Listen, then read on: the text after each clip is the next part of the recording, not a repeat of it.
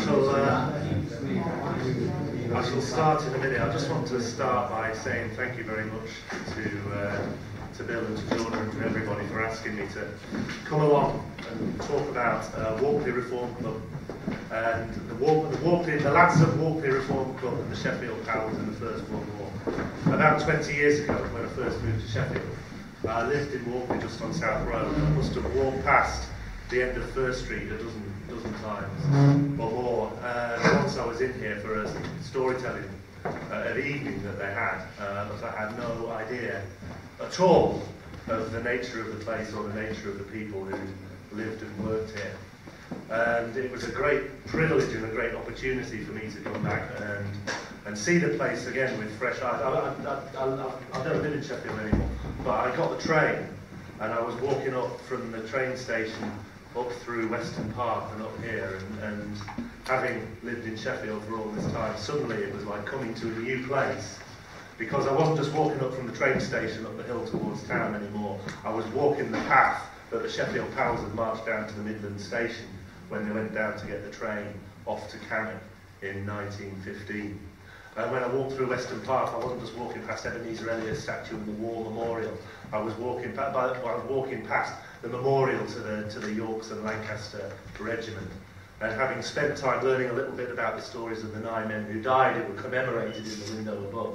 And walking along South Road by St Mary's Church and seeing the memorial there and the little wooden crosses that are there, and seeing the names of the 9 men who died written on the crosses there, it made the whole thing feel very alive to me, and it made me see Sheffield and see Walkley with new eyes in a way that I'd never seen it before, and it's a great privilege.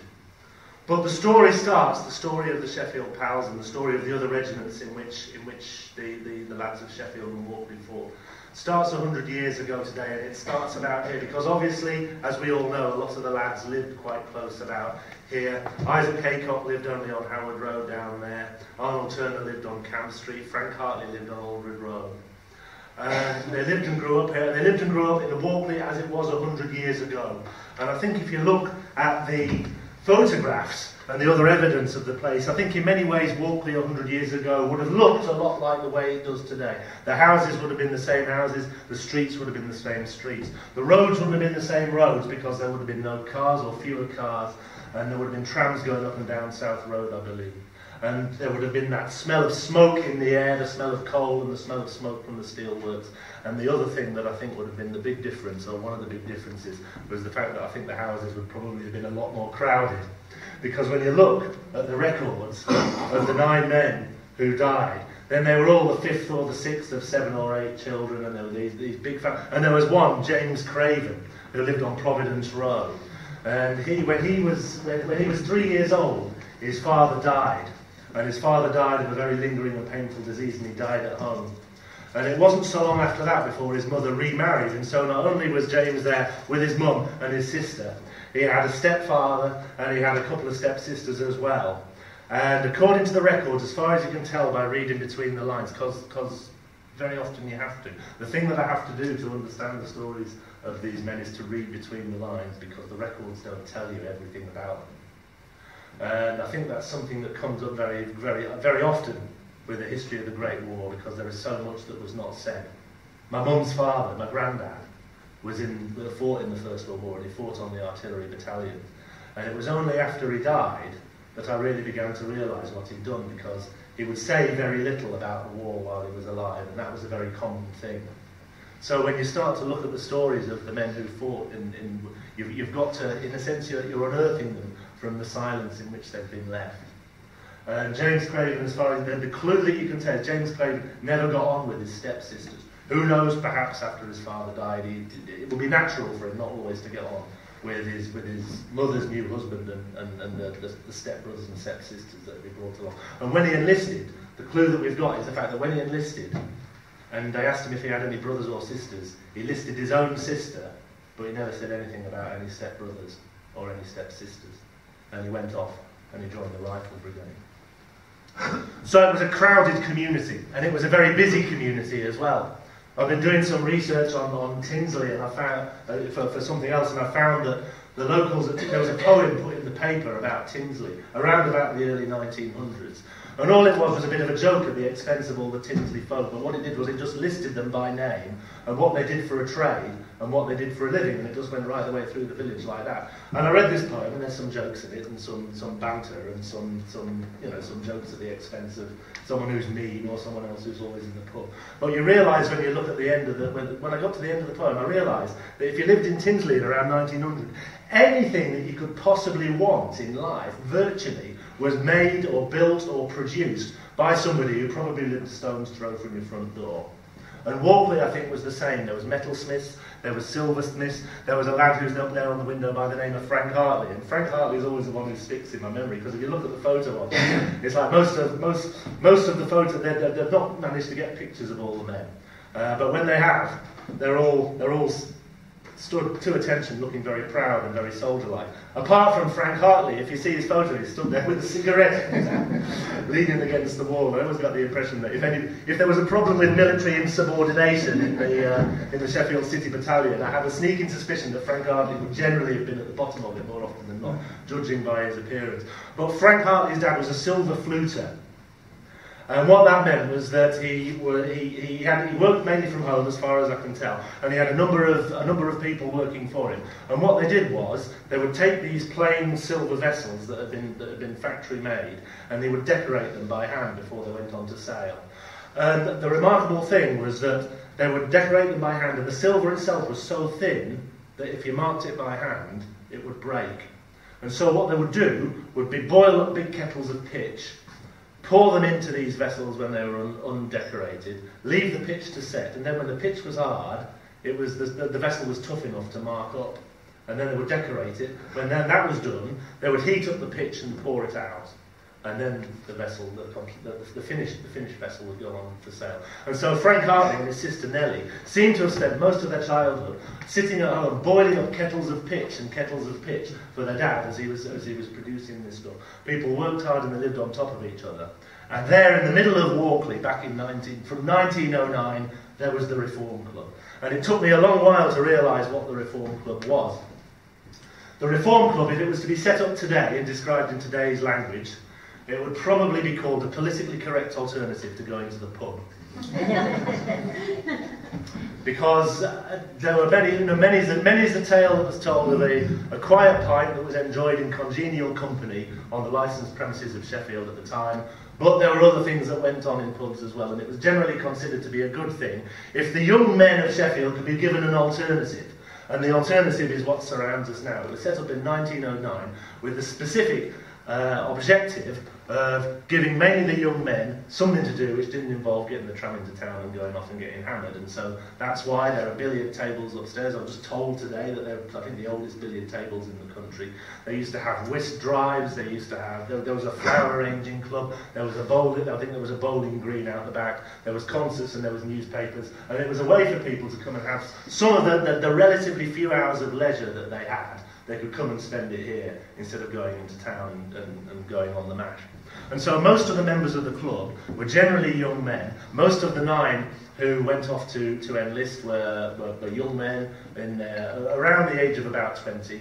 If you're about 23 or 24, then you were getting on to be an old man in terms of the 9 men. And only one of them was married, and his name was Arthur Wall. And they used to come here.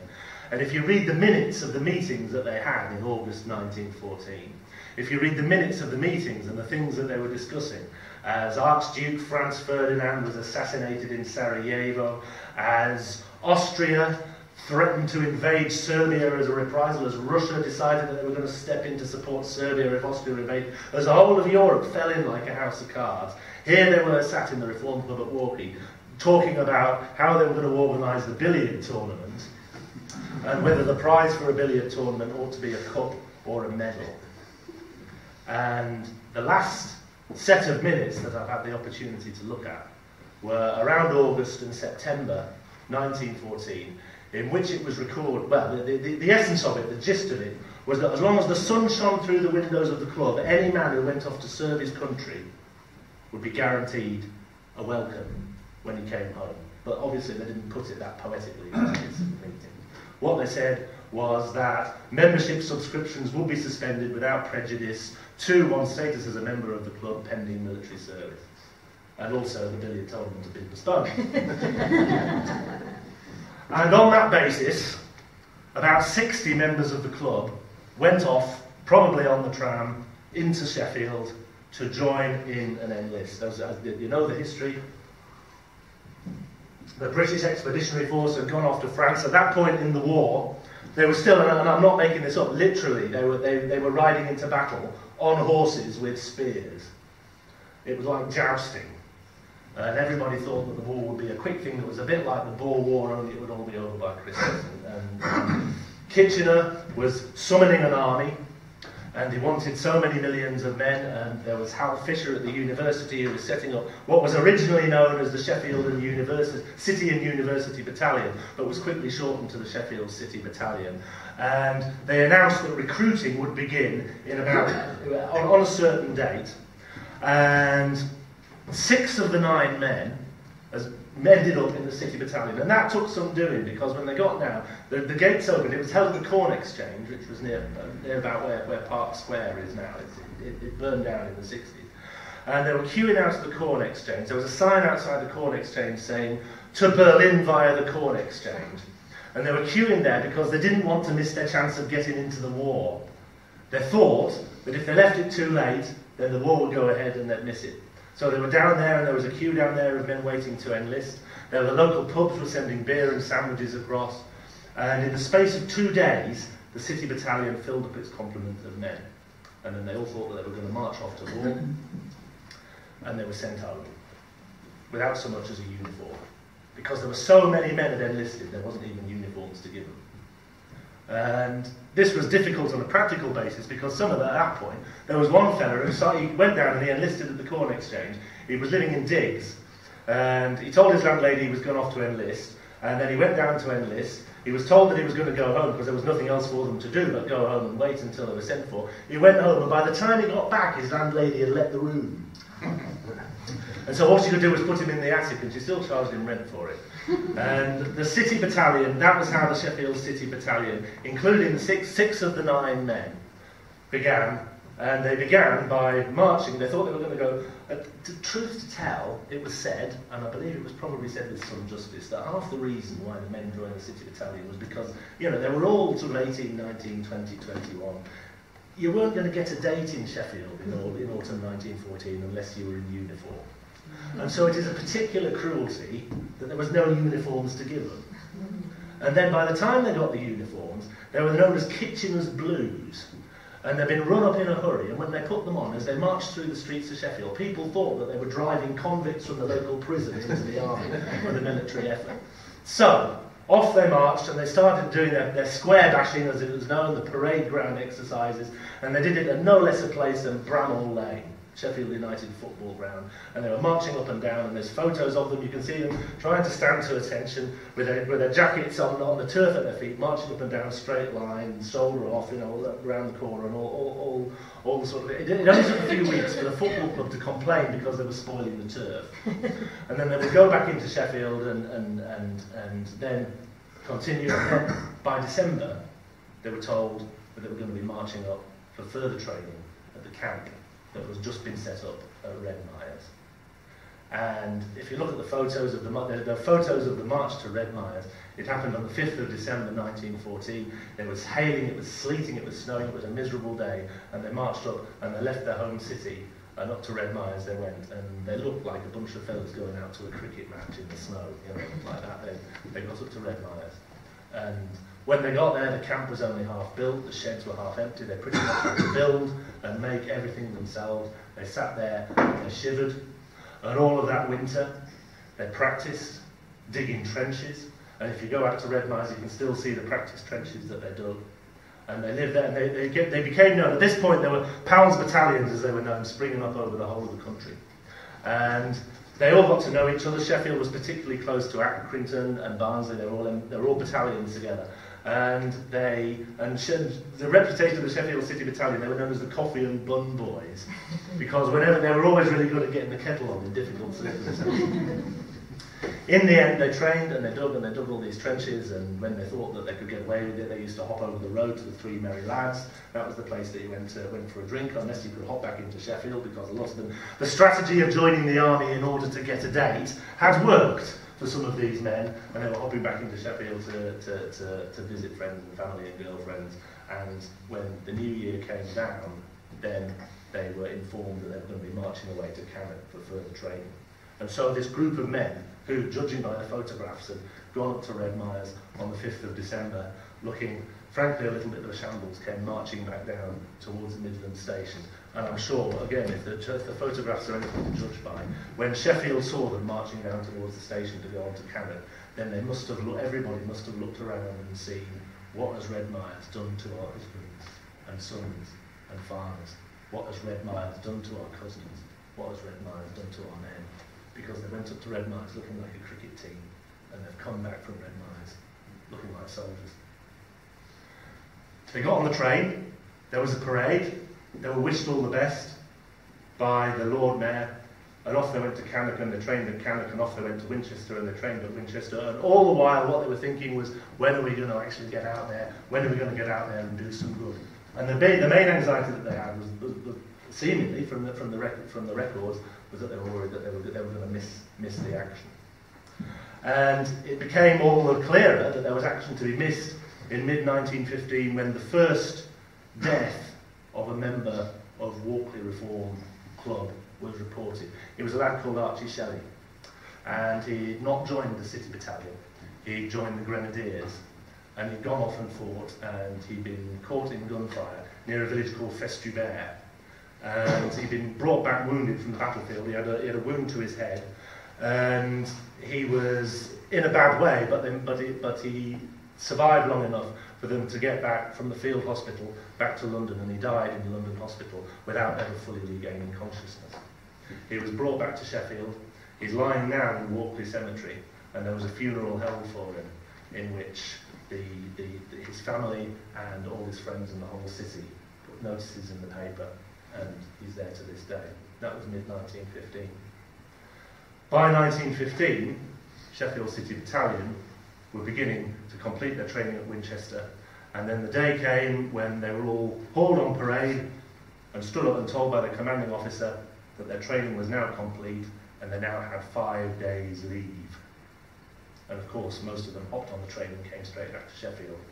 And they started doing the very thing which Walkley Reform Club had probably been founded to prevent them from doing. They went for a pint, and another pint, and several more pints, and rumour has it that engagements and weddings were hurriedly arranged and announced over the course of those 5 days. And the other thing that happened, tragically enough, or ironically enough, is that by the time they got back to Sheffield at that point, then there were shops and there were businesses in the city, which had been in the city for many years, which were run by Germans, by families of German origin. Many of them, they were German by family, but they'd been in England for all of their lives, if not for several generations. As soon as the war came round, then they were all just Germans. And they were hung in effigy outside their own shops. People broke windows and went in and helped themselves and started looting. And it was obvious, it was clear that the war was changing the way in which the city thought about itself. But the 5 days leave came up.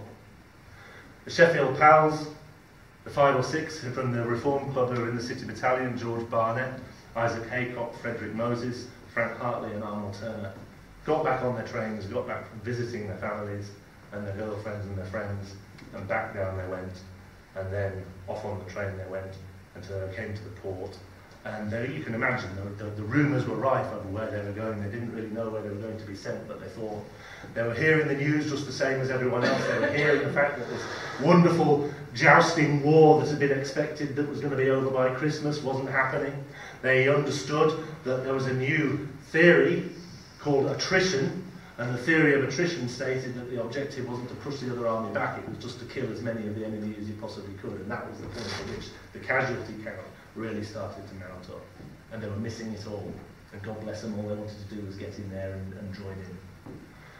And when they were on the ship, when they were stashing their kit down in the hold, and when they were cramming themselves into those bunks, that was when they found out that they weren't going anywhere near France at all. They were going to Alexandria. And you can imagine Alexandria, where's Alexandria?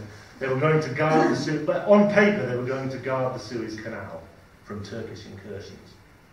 As the photographic evidence and the other evidence shows, guarding the Suez Canal from Turkish incursions involved a lot of swimming in the canal, drinking tea, buying and selling camels, fleecing each other blind at cards, and other traditional soldierly pursuits.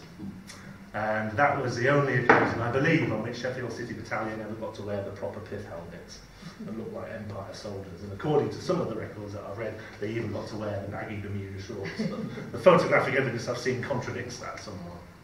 Anyway, they sat by the Suez Canal in the hot sun, watching Canadian and Australian and colonial troops marching past them, and the only thing that they were ever told by any of these platoons who were marching north was that they were going off to finish the Germans. And all they could do was sit there and beg and hope that they'd leave a few Germans left over for the Sheffield lads by the time they got there. And of course the Australians and Canadians responded in characteristically forthright military manner, and then they disappeared off to France. And then, after several months of this, the city boys got told that they too would have to get ready to move. And they knew that the battle at Verdun continued. They knew that there was going to be a big push. The Western Front had stalled, and there was going to be a big push to try and push the Germans back. And along with many another soldier, they believed that they were going into the big push. And they found that their expectations were met when they got on the ship at Alexandria, and they ended up landing at Marseille. And from Marseille there was the usual chaos on the station forecourt. They entrained again, and 4 days and 4 nights they sat on this train that moved all the way through France. By the time they got on, they were fairly clean and tidy. By the time they got off, they were absolutely covered in lice. They sat on top of each other smoking and continuing to fleece each other at cards. By the time they got to Paris, they changed trains. There was another frantic episode of chaos as they moved from one train to another, and they got the train from Paris out to Amiens. And from Amiens, they got out and they got onto the platform, and they formed up and they began to march. And then began their first proper experience of that long, day and night, soul-crushing, marching round the clock. They would march along the ranks, they would fall asleep while they were marching and wake up and find themselves still marching. Their boots and their feet in their boots got swollen to the point whereby they could barely take their boots off. And after days and days and days of this marching, they fetched up and they came to a town, the name of which is Albert. And it's a curious thing, but Albert had a church, and on top of the church, they all saw the golden statue of the Virgin Mary that had stood there in the beginning of the war. But since the beginning of the war, there'd been a bombardment, and what had happened was the golden statue had been knocked off its perch. But it hadn't fallen to the ground. It was hanging sideways, held on by these steel anchoring rods. And the one thing that every soldier knew when they passed through Albert was the story or the belief that when the Virgin Mary fell from the top of Albert Church, then and only then would the war come to an end. And so they passed through Albert. The town was half a ruin.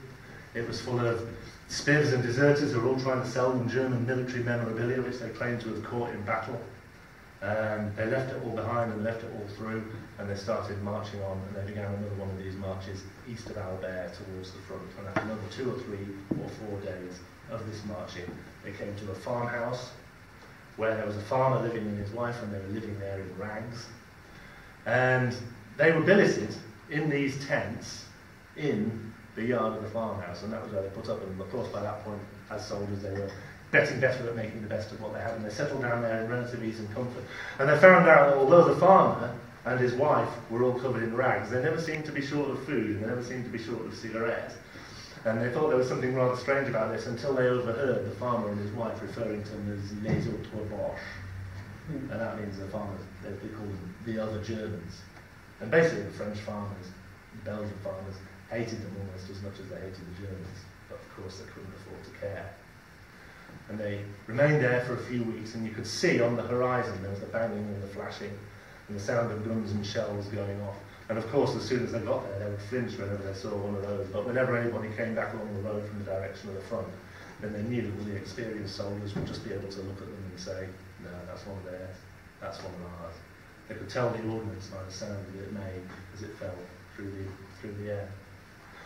The first experience that they had of service at the front, directly at the front, came early on in the summer of 1916, when a pack of about 20 of them went up to relieve one of the frontline trenches.